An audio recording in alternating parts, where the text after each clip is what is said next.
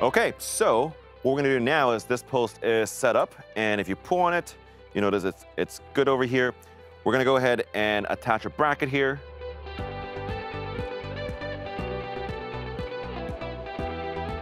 We're gonna do an experiment to see how much force and how much weight it takes to rip this post out of the ground. So this post right here is our stainless steel cable railing post. And if you notice, the base plate is angled in such a way where, in theory, the weakest point is gonna be pointing this way.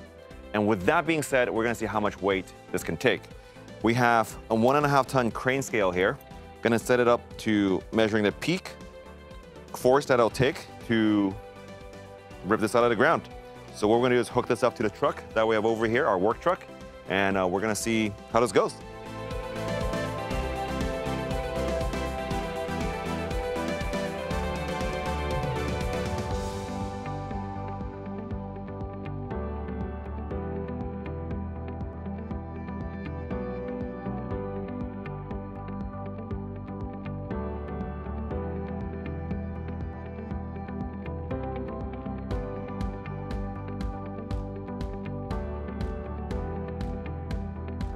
So we just done our test, and we successfully ripped this out of the ground, and very nicely to say, this actually held up in one complete piece.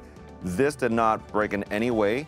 In fact, it snapped our anchors into half over here, and it ripped the nuts out. So this, as an overall system, held exactly what it's meant to do. And if anything, it is the anchor, that is the point of failure over here. So let's go ahead and take a look at some of the byproducts of our test. These were just completely snapped and pulled out of the ground, and the anchors, the nuts, once again, just kind of came out. And you look at the thread over here, the threads are completely gone because this whole system just took it out, and this remained in one solid piece. Let's take a look at how many weight and force we're able to withstand.